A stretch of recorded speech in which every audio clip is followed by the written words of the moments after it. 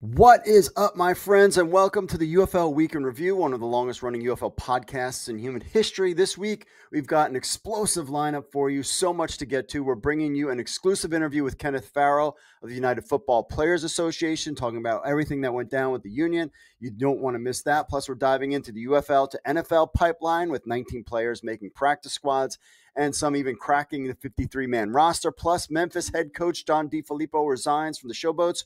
We had the scoop on that. We'll get into that. So stick around for all these stories and more on this week's UFL Week in Review. USFL is in business. The XFL is underway. There's no doubt spring just got stronger.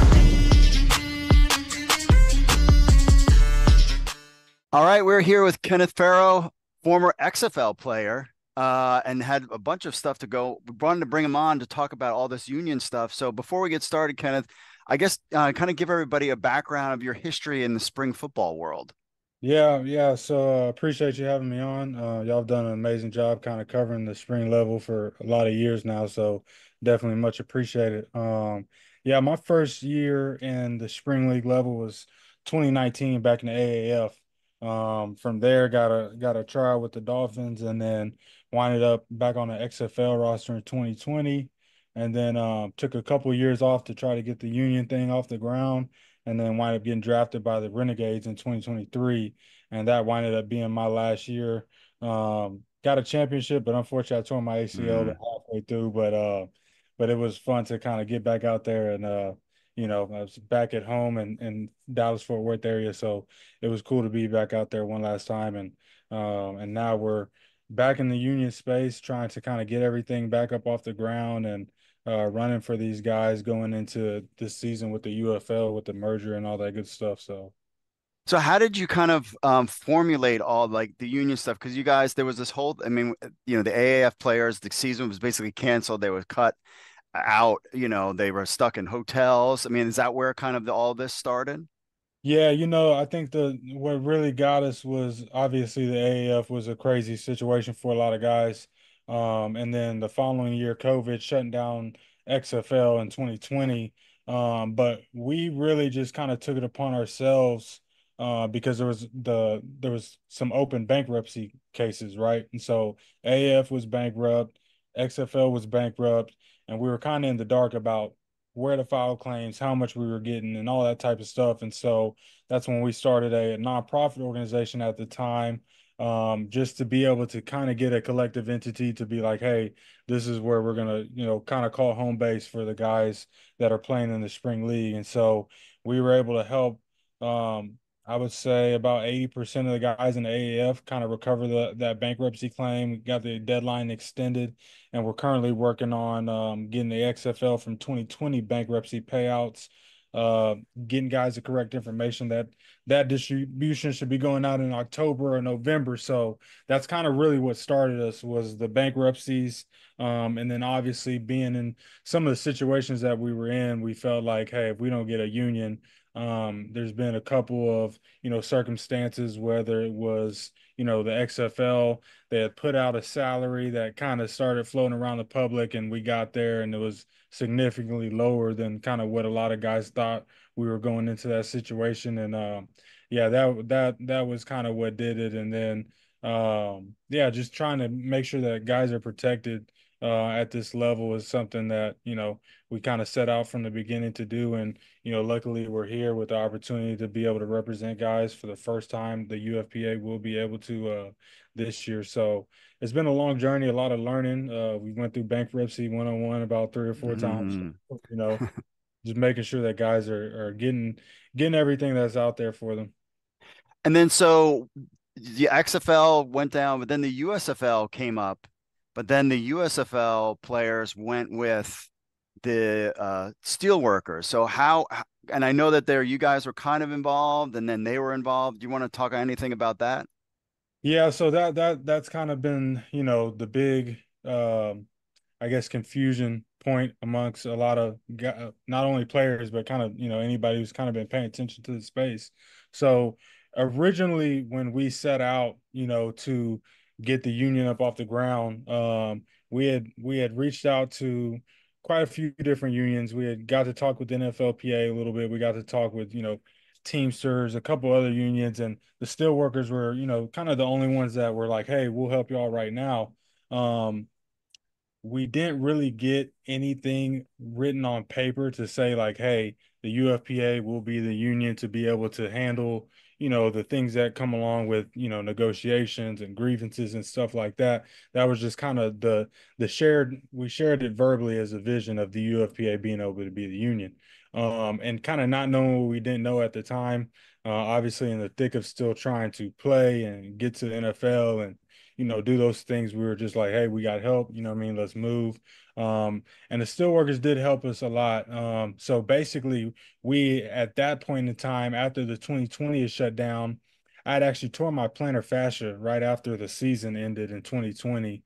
And I couldn't get surgery because we were cut off from insurance. So, some of these situations that, you guys are going through, what I mean, we've dealt with firsthand. And at that moment in time, the steelworkers hired us on as organizers with the long-term goal of the UFPA kind of being the union, right? And once everything got organized and the USFL players, we got enough card signs for the guys to vote. Everybody voted yes for the steelworkers. At that point in time, we were kind of notified by the steelworkers of, hey, y'all can no longer be a part of this because y'all aren't active players. And that was kind of never really talked about prior to Yeah. that. So we kind of got blindsided. The players definitely got blindsided because, I mean, at the time, the steelworkers were letting us be on Instagram, UFPA this, UFPA that. And then once the election went up, they're like, yep, no more UFPA, strictly steelworkers. Mm. So, no bad blood or anything. I just think that they went about it a little bit deceitful, at that time. And unfortunately, I think the reason why, they kind of saw the passion of what we were able to do as far from an organizing standpoint, they knew we would never be okay with the percentage of the dues that they would be taking from the guys Mm. unionizing under them, especially when you're talking about 400 guys that are only making 50,000. It was upwards of, 50% of how much dues we're getting, not, you know, directed towards their association of players. And Mm-hmm. so that was the number one thing that kind of rubbed us the wrong way. It was like, okay, when the dues started coming in, we were no longer able to, have a role in anything that went on. And so from that standpoint, we were persuaded by not only us, we wanted to finish out kind of the vision that we had put together long term, but a lot of players were extremely unhappy with that. And so from that point on, we went along the route of trying to figure out how we could set up as an independent union. Hindsight, it was, very easy, just not, having the legal knowledge of how to set up an entity in that way. Definitely could have been avoided, but we learned a lot throughout the process. So now we do have our LM1 status. We are a labor union filed under NLRB. And as we speak right now, the steelworkers had actually pulled out of the election. We had talked to all the guys this season. A lot of the guys were, pretty adamant about, kind of getting us at the seat and to be able to do the bargaining and just kind of run the union and run the Players Association how, we would want it to be ran as players, with communication and transparency. And, in my mind, a lot of these guys are my former teammates, if not about 20%, that at some point in time have been my teammates. So, Mm-hmm. uh, yeah, there's been a little bit of confusion, but to be able to, look all, my peers and teammates and, colleagues in the eye and let them know, hey, every single penny is going here, here, here. That's kind of the transparency level we want to be able to run this Players Association at. And we feel like we're plenty equipped with the knowledge and the team to be able to go in and do some good things for the players. So we were able to get the independent union up off the ground. We were able to get the card signed, and now there's election going out. Guys are actually currently receiving mail-in ballots to be able to vote for us. And with the steelworkers withdrawing from the election, there's really nobody else. So we are excited about kind of the future. We feel like we can really start to build a strong line of communication and be able to just have the transparency that, we feel like these guys are due at the end of the day. Um, so yeah, that's kind of a short version of it, but it's been a lot of, trials and tribulations to get to this point. So what happened? So we had the USFL, and then those players went with the Steelworkers. Then the XFL returns under the Rock. There was no union there, but during the season there was rumblings about the NFLPA, and then the XFL players said no to the uh, Steelworkers Union, and then we Right. moved into the UFL merger, and then I mean, can you kind of walk us through the XFL part and then the merger part? Yeah, so when the once they kind of gave us the boot after 2022 saying, "Hey, y'all aren't active players," we were a little bit taken back, but at the time, I mean, we kind of just evaluated the situation and said, well, we don't have a union entity. We can't get to the table ourselves, regardless of what just happened and how, we were just, let go of kind of very abruptly and kind of blindsided. We knew that, like, at the very least, there's a union in place for these guys. So we were like, okay, well, just kind of, take it on the chin and keep moving forward and kind of see what starts to develop. And so once we got drafted by the XFL, we had another meeting with, the kind of higher ups from the steel workers, and we were like, hey, once we're into the XFL and these guys are, talking about organizing again, there has to be some major changes that go on as far as kind of the structure, the autonomy of how this union is going to be ran if we're going to organize again, try to organize underneath the steel workers. And at that moment in time, there started to get a little bit of, disgruntled guys working with the steelworkers union. The USFL PA is what they called it, but it's really Right. just a local of the steelworkers. There was no separation there. It was all steelworkers, right? And so um, there was a little bit of confusion on that end, because one, we were completely kind of pushed out, right? Ryan Cave, one of our other members, was able to stay on and help with negotiations, and that's when you saw the $1,600 living stipend kick in, and I think it was like an $800 raise from 4,500 to like 53 from Mm. 22 to 23, and so we kind of go into the XFL season in 2023 under another verbal like, hey, once the XFL is up off the ground, we'll reconvene, we'll make changes to bylaws or whatever we have to do to make sure that, we're in more of alignment of, being able to run a little bit more autonomously with the Players Association. And by that time it was too late. There was a lot of upset guys with the USFL Players Association, and then rumblings started coming from, I think, more so guys that just didn't know at that time, Mm. thinking, okay, well, we don't like the steelworkers, we can go with the NFLPA, not knowing that we had already talked to the NFLPA. They have no interest at all whatsoever at that Oh. time at representing us. You know what I mean? So it was like, yeah. So once that rumor started to spread, I mean, once guys hear NFLPA, what I mean, it's over with. They're like, yeah, Mm. we should do that. Like, yeah, we Mm. talked to Demoris, we talked to all those guys, no interest there. So, Gotcha. um, so once that kind of went down and the steel workers got voted down, that's when we were like, okay, here's kind of our chance to set up independently. And then sure enough, the merger happens.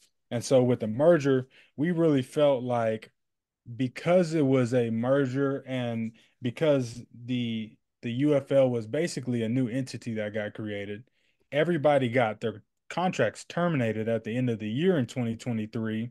I believe that's the correct date. Yeah, 2023. Everybody was terminated, and then in January the steelworkers come out and recognize themselves as a union, and there's no employees of this new UFL league and nobody's under contract. So we Oh. were like, that doesn't really make too much sense. So we started kind of doing our research, and it wind up falling under the category of unfair labor practices, which is what we had to go and file because we felt like there was an illegal recognition. We felt like nobody voted on the CBA. They adopted CBA from a previous league that had shut down to implement into a new entity league, the UFL. No votes on the CBA, no votes on, whether or not the steelworkers were going to be the union. So we just felt like there was a lot of things that weren't done properly from a labor standpoint. And we were able to kind of put those things in motion to kind of, I guess, put a little bit of, pressure on them. And ultimately, when we were able to trigger an election with, a lot of the players signing, our authorization cards by the end of the year of this past season, that's when they kind of decided to back out. I'm not sure, whether, I'm not really sure too much of the reason, but I know we did have pending charges and, obviously a small kind of grassroots union, with very strong ties to all the players. I don't know how the election would have turned out, in their Mm. favor. So that's kind of how we got here today. And so now, with the merger and the UFL and all of those things that have transpired over the last couple of years, these guys will have their first opportunity to vote for us as a players union, moving forward. And then so at the end of the year, there was cards to join any union, or was it just basically yours and then that was it? Yeah. So Or at the the end, or the steel workers? no, so the steel workers were identified by the league as the union already. And Hmm. so there is a 30-day window in labor in the labor world. There's a 30-day window before the CBA expires where if the if the union members and the players feel like they want to go with a different union, that's the time window they can submit and file a petition to get an election up.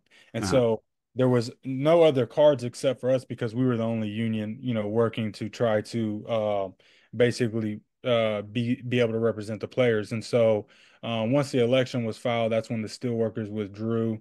And so now there was supposed to be a ballot with the steelworkers and us, Hmm. but they withdrew. So now it's us or no union. And so, like I said, our hopes is to be able to connect with these guys and be able to get everybody on the same page. We feel like our experience and everything that we've been through and just the our members on our team give us more than the knowledge that we need to be able to go in there and get things done for guys. I think one of the biggest things is there was a couple of things that hit the headlines about guys running out of insurance because this year was the first year that they didn't have the year-round health insurance. They got cut Hmm. off, so it's just going to be, simple things like that. But, I told the guys, on several calls that we've had already is like, hey, we created this entity, so the players could really take a control of kind of what goes on.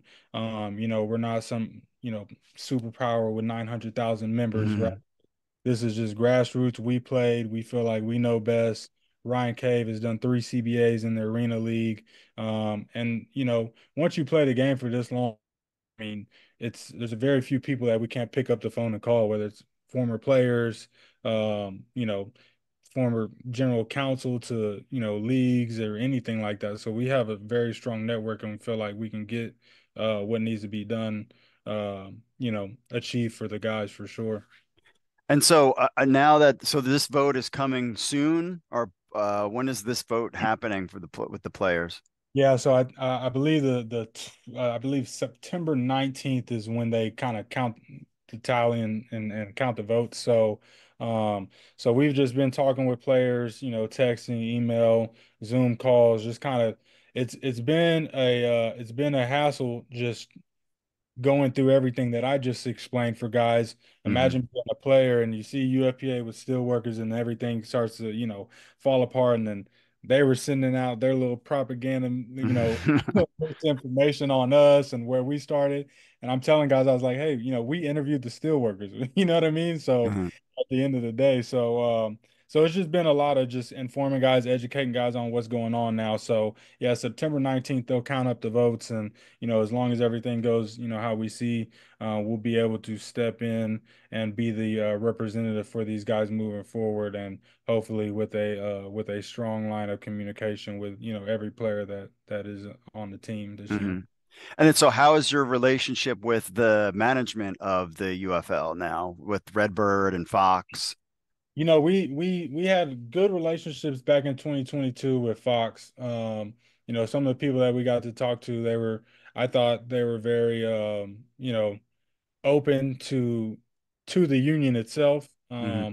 I think a lot of times, we kind of get caught up in, the presidents of the league and stuff like that. But when it comes to negotiations and the people running, the operation, like you said, Redbird Capital and Fox, those aren't necessarily, football people, if you will. So I think they really, they took well to us. being able to establish the union. And then obviously we have, relationships with guys like Daryl Johnson. He was a former GM of mine in San Antonio in 2019. And even guys like Rick Schaefer, he was general counsel to AF.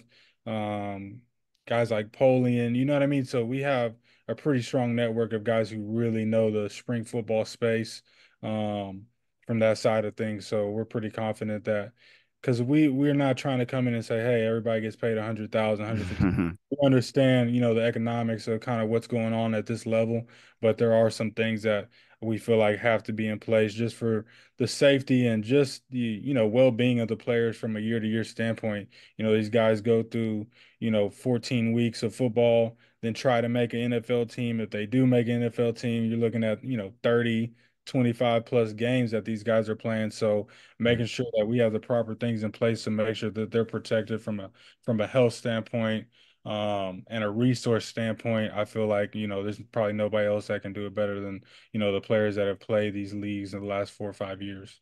So would you be negotiating with like Daryl Moose Johnson or Russ Brandon or like some Um, other people? Like, how does that all work? I guess yeah, fans are curious.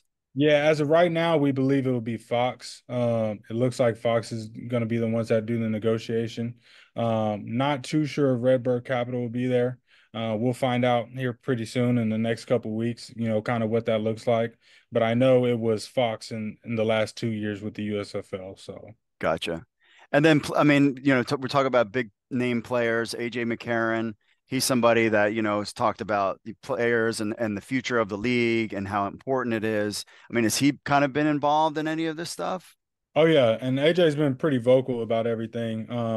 But like we said, we've really tried to keep all this stuff from, being a whole mess. I think, with what I just explained, you can kind of see how that could blow up and go crazy on Twitter. We've Mm-hmm. had a couple of guys kind of pop off, not knowing all the information and just kind of say some things that were just, a lot of, you know what I mean? Uh-huh. It just wasn't true. And so, yeah, AJ McCarron is definitely a guy that's been an advocate for us.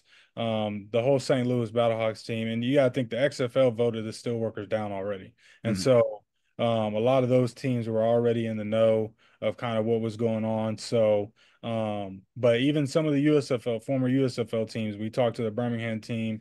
A lot of those guys before they got out, and they hadn't really heard too much from anybody all season, and guys were paying dues. So I think we're in a really good space where there's a good there's a good solid number of guys who really understand kind of what we're trying to do, and that are, like you said, kind of key names within the league.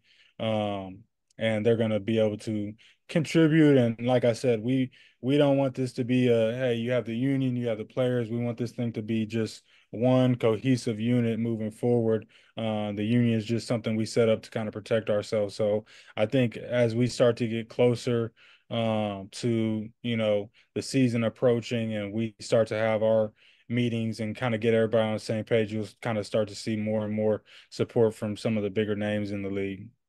And then, but with this vote going on, I mean, there's still like not everybody's under contract, like with Right. the UFL. Like, how does that work? Right. So that's been kind of a complicated part of it and something we had to figure out. So it's basically everybody from the bargaining unit um at the end of the season last year. So you got about 60 guys that are all over the place in the NFL. I think 70 You're right. now. And so, all those guys will have a chance to vote and be able to contribute to the mail-in ballot and the election, which we encourage everybody to do. Like I said, we want this thing to be really, really filled out by the players. This isn't something that we just made and say, hey, we're going to take off and, do this all ourselves. We want Mm. this to be a cohesive unit. So, and I think the players that are not playing or maybe somewhere else or maybe they're done playing, they kind of understand the significance of, what we're trying to do. So I think those guys will show up and kind of put in their ballots as well. So yeah, I think overall we're in a really good place just because we have been able to talk to so many guys face to face and really break down, the ins and outs of everything that has transpired in the last couple of years. Okay. And then, so is there any final things you want to tell players or fans out there before we wrap this up? It was very, Yeah, very informative, very interesting. And a lot of the fans are very interested, not only what happens on the field, but they have a vested personal interest in the league, so they want to know how things are going on behind the scenes. So I appreciate you letting us in on some behind the yeah, scenes detail. But yeah. yeah, is there anything you want to put out there? Yeah, I think, for the guys that come across this, you know, we are I mean, we got contact information from everybody. So just, guys, if you're seeing this and haven't been in tune to the email or anything like that, definitely get in contact with our socials. The United FB Players on Twitter and Instagram is kind of, you send a DM to either one of those, we'll be able to, kind of see that you sent that and get in contact with you right away. And then UFPA union.org is a website that you can kind of stay up to date with. We got a calendar on there for guys. So if you or haven't got the email or haven't got a text, we'll kind of have our calendar Zoom meetings, just kind of schedule it out on there so guys can kind of see where to tune in. And so yeah, I mean we're not going into this thing trying to be any type of, you know, source of entertainment or creative content, and you know what I mean. This is strictly for us as players to be able to have a voice and be able to get to the table and kind of talk about the things that we all know we need. So to the fans, I think we've definitely seen, how much support that y'all have, given these spring leagues, and y'all are definitely kind of what makes it go. So just super kudos to y'all, kind of showing up year after year. I know this thing has been, kind of a roller coaster to try to get something off the ground. So we're excited to see the UFL go into the second year. And like I said, we by no means are trying to, bleed the pockets or anything. We just want to make sure that we got our basics covered and keep moving forward from here and keep continuing to help grow the league more than anything else. All right. Well, Kenneth Farrow, appreciate your time coming on the show. Yes, sir. I appreciate it, Mark. So the NFL preseason is done. We have the UFL to NFL players, 19 in total so far on August 29th. That is sure going to flicker, move up, move down, but this is where we got it right now. So 19 players in total are on NFL practice squads. Birmingham Stallions leads the way with 7 players, all different kind of wide receiver, cornerback, QB, all sorts of stuff. We'll break it down for you here. First of all, let's just go right to the list, shall we? So the Birmingham Stallions, DeAndre Tillman, offensive linebackers, Denver Broncos, Kevin Austin Jr., wide receiver, the Saints, Adrian Martinez, quarterback, MVP, New York Jets, Jordan Thomas, tight end, goes to the Atlanta Falcons, AJ Thomas, DB, goes to the Patriots, Jonathan Garvin, defensive end, goes to the 49ers, and Deion Kane, wide receiver, goes to the Buffalo Bills. One thing I want to point out, and I mentioned this in the article, the average salary for a practice squad player is $12,000 a week. So it is a win if you're a player and you get to actually be on a practice squad, because you can make $12,000 a week, which is way more than what you made. I mean, even if you were in there for 5 or 6 weeks, I mean, it's more than you'd make in the UFL. It would be great if one day the UFL can get to the level of practice squad pay with their league, because then that would kind of be an interesting decision, but it's not, because really the players will still play in the practice squad player, but who knows. DC Defenders, America's team, Liam Fortinelli, offensive guard for the Patriots, Malik Fisher, defensive end, was with the Texans, 2 wide receivers again, Kelvin Harmon, Dallas Cowboys, Brandon Smith, Jets. The NFL keeps taking our wide receivers. Ugh. Michigan Panthers, Nate Brooks, cornerback, goes to the Bengals. Walter Palmore, defensive tackle, goes to the Panthers. Nate McCrary, running back, goes to the Packers.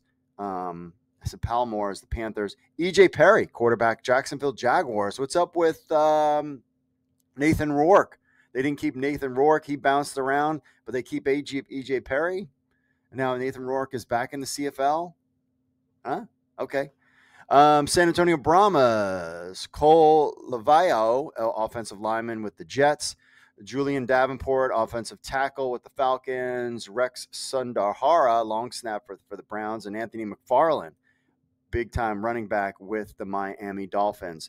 there is where you have it there. We also have a breakdown that notable that Battlehawks, Roughnecks, Memphis Showboats did not have any players signed with NFL practice squad.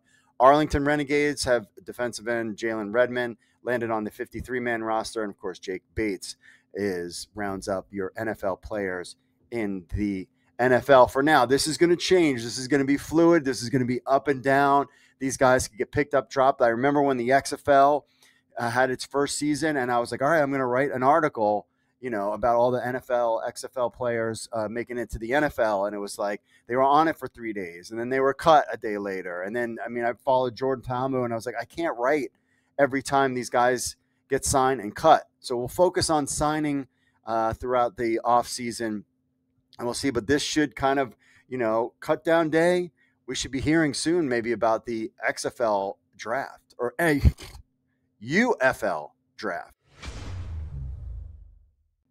All right, 2 UFL players made the 53-man roster, and that's typical when you come out of the USFL or the XFL. You might get 1 or 2 guys making the 53-man roster. Most guys stick with the practice squad. The first one is former Renegade star, makes a roster spot with the Vikings. Jalen Redmond is your guy with the Vikings. Dominant force for Arlington in 6 games where he amassed 18 tackles, 5 tackles for a loss, and 4.5 sacks.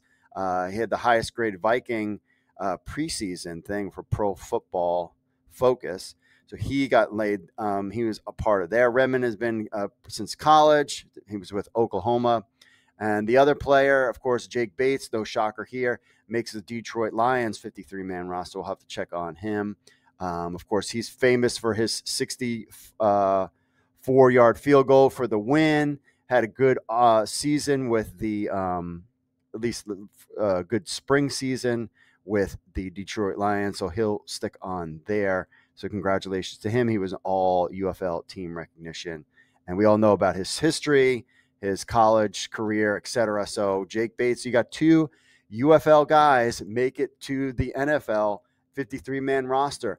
As this league progresses, you will definitely see more and more of this in the future, with more players, I should say, being on the 53-man roster rather than just 1 or 2.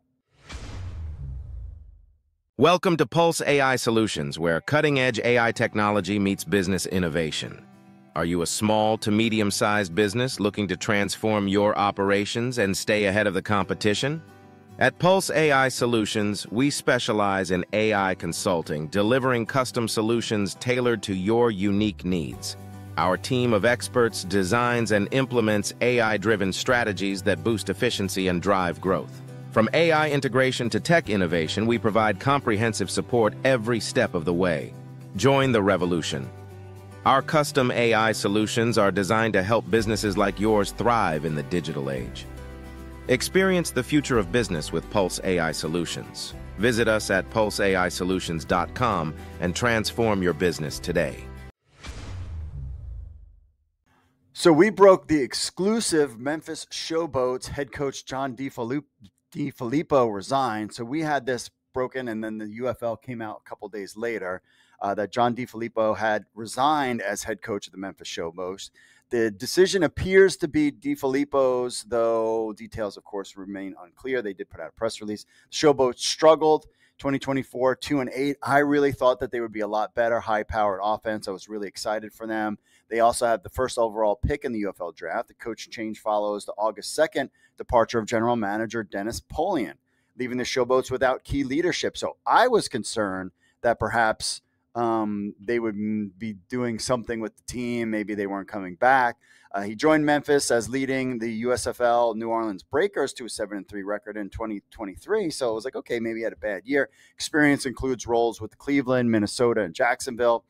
Now, speculation, we have not heard anything yet. They're going to have to make a decision soon about potential placements. I threw out Anthony Blivens, former defensive assistant with the Birmingham Stallions championship run, could be a candidate. He was a coach slated for the Las Vegas Vipers. Jalen Horton is a lot of kind of fan favorites. He was the defensive coordinator of the Pittsburgh Maulers with his father. He was a guy that people's names were coming out to.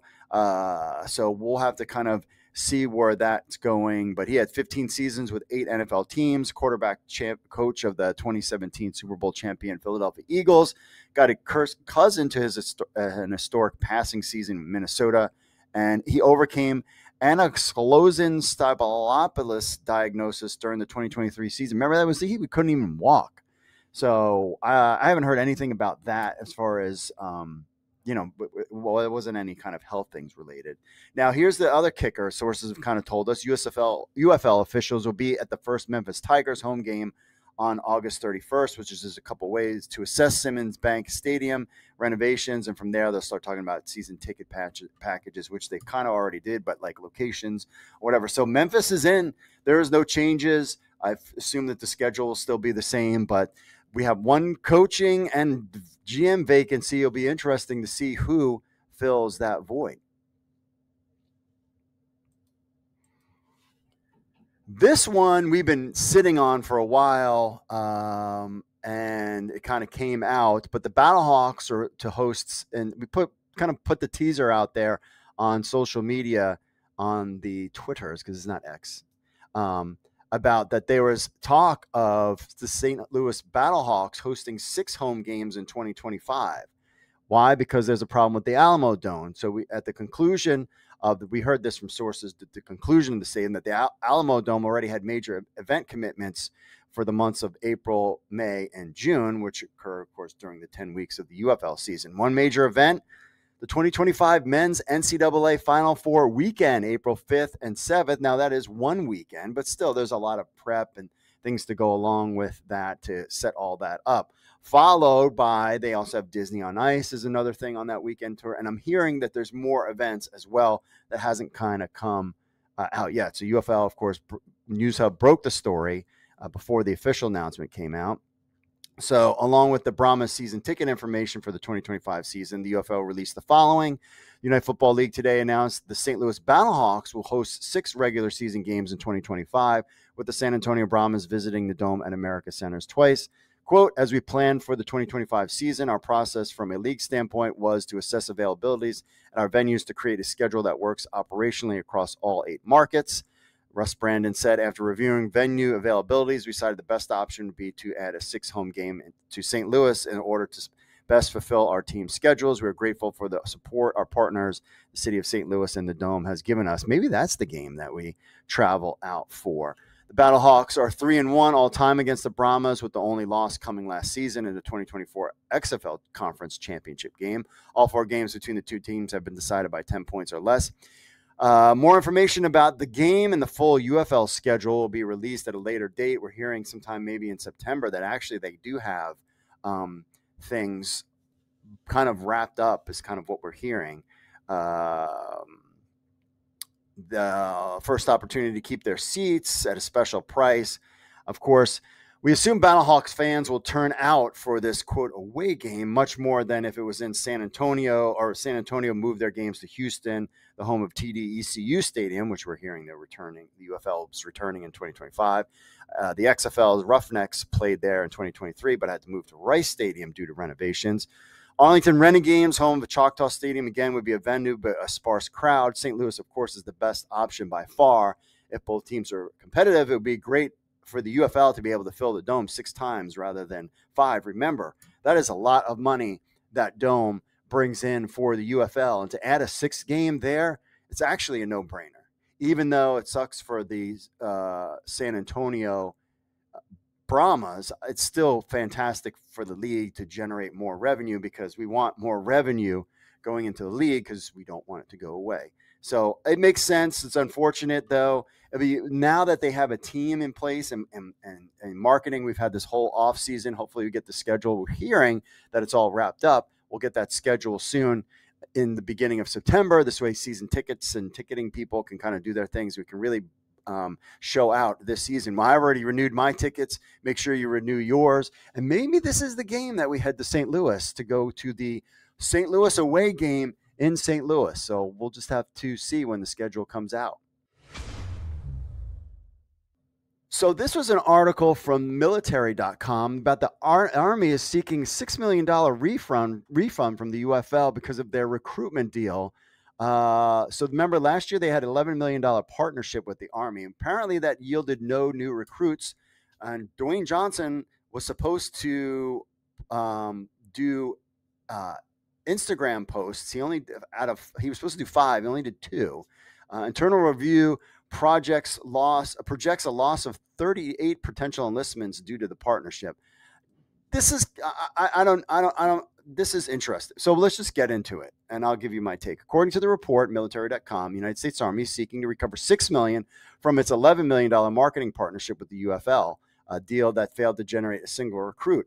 This has been going on. It's not just the UFL's fault. It's just that none of these partnerships have done that well with the amount of money that's coming out to it. So documents obtained by author Steve Bainon revealed that the Army and UFL collaboration, which began early this year, has not met its intended goals. The partnership included prominent Army branding of UFL player uniforms and during game broadcasts throughout the league's inaugural season from March to June. I mean, it was everywhere.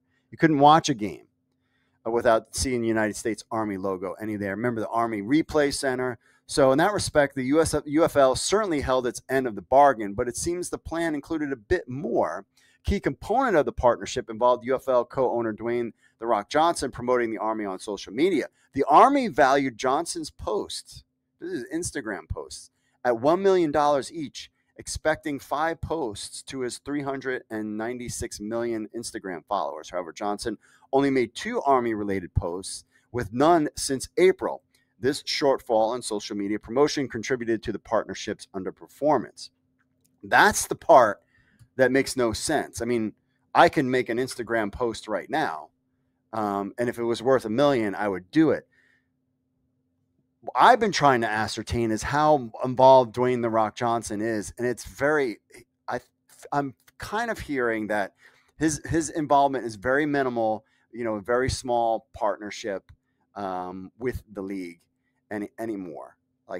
And as far as ownership goes, it's not a lot is what I'm hearing. I'm trying to gather that, but that's kind of the vibe that I'm getting, that he's not really. Danny Garcia is also involved a little bit more, but again, they're not big owners. I mean, it's Redbird and Fox all the way. So I don't know if that had something to do with it, like where he was involved, but now he's not involved because this was part of the UFL. And so who knows? So that's what we've been hearing about that, but maybe at the time of the deal, both Johnson and Garcia were all in, as this would have been part of the XFL. But with the merger and when the UFL season started, Johnson was kind of out. So he was not on the hook for those posts anymore. That's just kind of my hunch. But aside from the UFL playoffs, we haven't really heard much from Dwayne "The Rock" Johnson promoting the UFL at all. Has he said anything about players making the league? But this isn't the first time military.com reported negatively on the UFL Army partnership. Was 2 days after The Rock made his first 2 Instagram posts about the Army. Clearly, the timing was not coincidence, and that was the first and last time the Army was mentioned on his Instagram. Army spokesperson Laura DeFrancisco stated, "We are in the process of working with the UFL to determine the final cost. An internal review conducted by the Army projects the partnership may have led to a loss of 38 potential enlistments." I don't even understand how you quantify that, but okay. This outcome is particularly concerning for the Army, which is currently facing historic recruiting crisis. Army planners, this was from the article, Army planners use various metrics to judge whether time and money could be better spent in other efforts, and the effort and resources spent on the UFL were seen as service as a net negative for recruiting. Okay. The article does point out that the Army did spend $80 million in advertising with NASCAR. It did not get a single recruit either.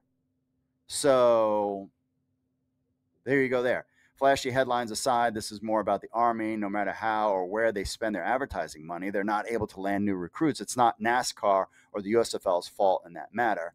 Again, that's what we think. The one thing that we're taken back by the report, because UFL News Hub had been hearing throughout the season that things were going well with the Army and they were looking to re-up for year 2. There was actually people on the ground during those final games of the season supposedly talking to the Army about, re-ing up for next year. So let's just kind of hold off on this before we kind of rush to judgment. I'm trying to work the angle and seeing if,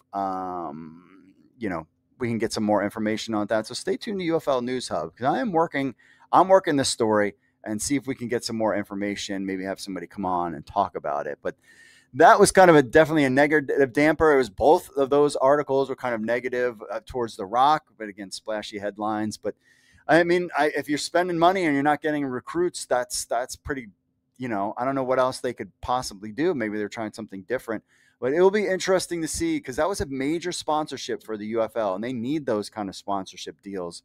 And how this translates to other sponsorships and how they try to land other things, who knows? But we will just have to stay tuned and find out. Welcome to the heart of the United Football League. Welcome to UFL News Hub phone app. Our phone app is designed for the true UFL enthusiast. UFL News Hub brings the game closer than ever before. With our phone app, dive into game previews, get expert analysis, and never miss a beat. Download it today on the Google Play Store. Anticipate every play with detailed game previews and analyses. Understand the strategies, the matchups, and the pivotal moments that define every clash. Relive the excitement with in-depth post-game reviews. Break down the key plays, the results, and all that shape the thrill of the game. Go behind the scenes with exclusive interviews and content. Meet the stars, the coaches, and the personalities that make the UFL shine. Stay ahead with comprehensive news coverage. From game schedules to injury reports and league announcements, we've got you covered. Navigate with ease through our intuitive app design. Enjoy regular updates, ensuring you have the latest features and UFL content at your fingertips. UFL News Hub is more than just an app. It's your gateway to the UFL universe. Designed for fans of all levels, from the casual follower to the avid statistician.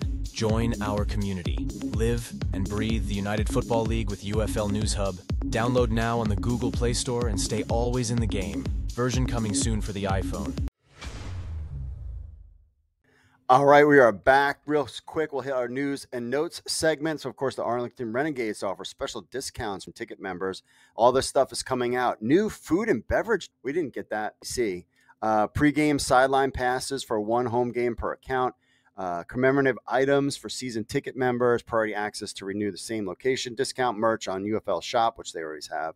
Priority access to purchase additional seats at season ticket member pricing, and of course, access to purchase seats for playoffs, a championship game, priority access to events, for example, meet and greets, town halls, chalk talks, virtual autographs, digital press conference, more. That sounds like a lot of fun. Early gate prices for concessions until the end of the first quarter, online only. So you can renew your tickets for the Renegades. Showboats came out with their stuff.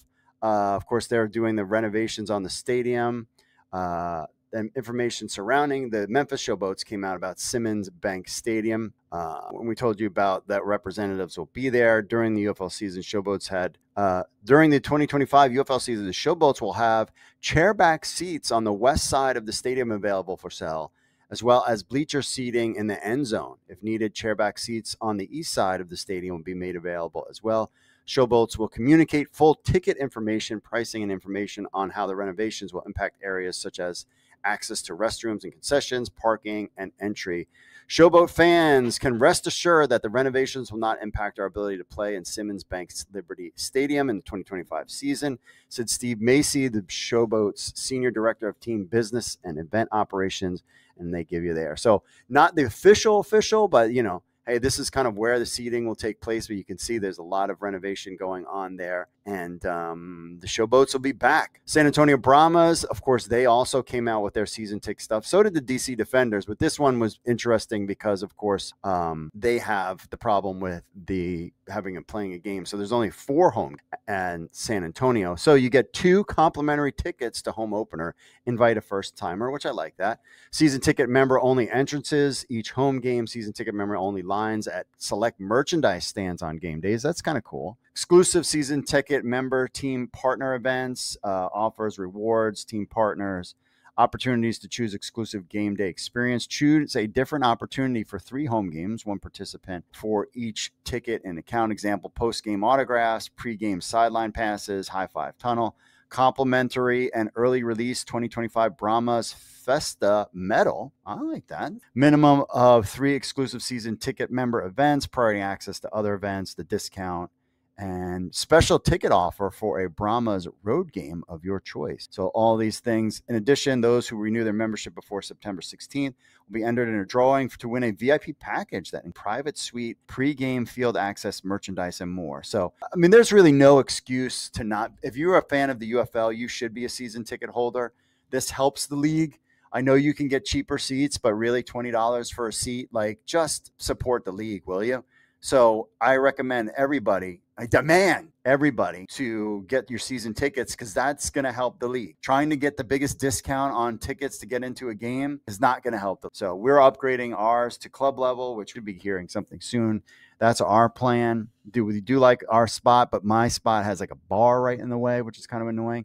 And I really just love the food that you can eat, the drinks, special entrance for DC Defenders, and the rumor Defenders will be the home of them. That is rumored. I have confirmed that in a couple places, but I'm not really saying. That's kind of what's out there right now. And it would make sense. You could fill that place up.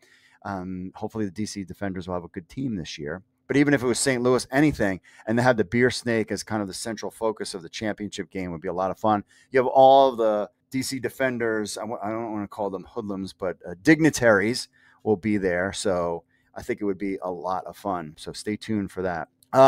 If you need a job, so I don't know, I think I talked about this. So you guys all know my story of my wife, how she has cancer. She's doing well.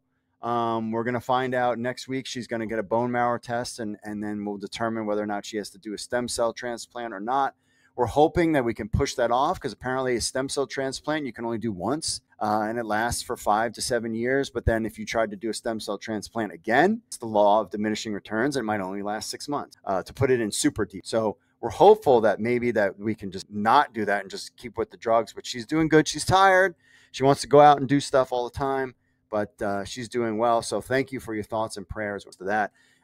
So in the same couple months, I also got laid off from my job. I'm not sure if I meant. So yeah, my last day is the end of September. And so I'm currently looking for a job, figuring out what I'm going to do. Yes, this does not pay the bills whatsoever. This doesn't even pay for a pizza for me. So anyway, but the UFL, if you go to the UFL.com, they actually have 25 right now job openings: ticket sales, member services, director of marketing, director of performance marketing. Not really sure what that is. VP of partner strategy and solutions, analytics and reporting. This one just got it added. What is this? As integral hire business intelligence group as the UFL looks to expand its data analysts and storytelling. This role will support the senior vice president of strategy and business intelligence, setting the direction of our data program and related reporting, including the informing of various business strategies, data visualization, ticket sponsorships, venue reporting. So there's a lot of jobs out there if you're looking to join the UFL.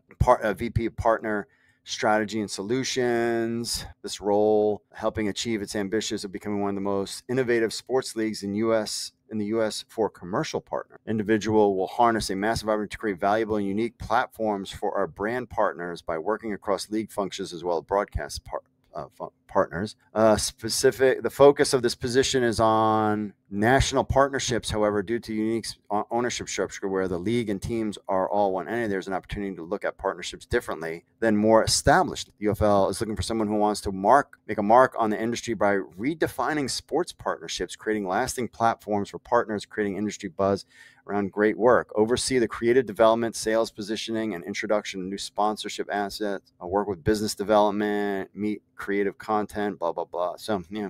So they're adding stuff, and this is all just to juice the league. Remember, they kind of went in, even though they cut the coaching salary, which we haven't really heard if they're coming, who's coming and who's not coming back. I hope they all do come back. But there's a lot of jobs out there for the UFL. If you're interested in any of those, just go to UFL.com, which is good. This is what you want to see. They're way more than what it was last. They kind of got rid of who they needed to. They kind of have this is the skeleton crew. And really, I always tell you, this is the make or break year for the UFL players. This is something that I would be all over. So my daughter is playing flag football in high school this year. They're doing it. So I might even be the stadium in it. Will you believe that? I do have a resume, UFL, an XFL, USFL, CFL. So I could potentially be doing that. So you might, if you're at a game, you might hear my voice. But I was like, first of all, NFL players, if I'm paying Patrick Mahomes $100 million. He's not playing in the Olympic flag. The UFL players should be playing in the Olympic flag football team. Like, let them try out for it. Not NFL players. You're right in your training camp. I know you guys want to do it. Like, I don't want Lamar Jackson to tear his knee at a flag. The UFL needs to be all over this flag football. They need to have flag football games going on at halftime with bringing young kids in that play flag football. Let them play on the field for 10 minutes or just have a little scrimmage or even a practice on the field.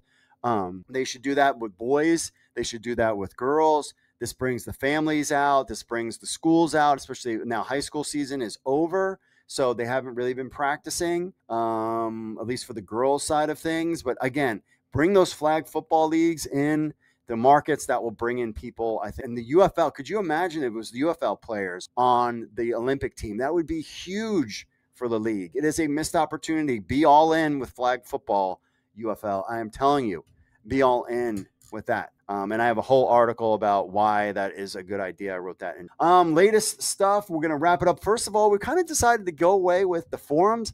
We have a Discord. There's Discord in the show notes. If you want to join our Discord, I'm thinking that we want to build a community somewhere and we need your feedback. So we still have the survey. So you can still take the survey on the website and let us know your thoughts on stuff.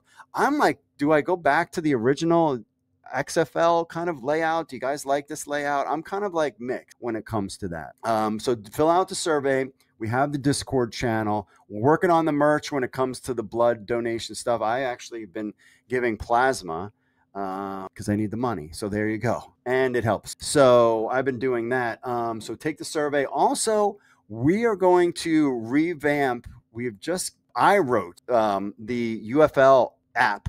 And we're actually going to, so basically what I'm going to do is taking the old XFL app and I rewrote it using the UFL. We did have a UFL app, wasn't really going anywhere. I was using .NET MAUI. I rewrote the whole thing using Android Studio. So, and it is good. And it's got ads on it, so I can actually make money off. And so that's coming soon, very soon, within the week or so.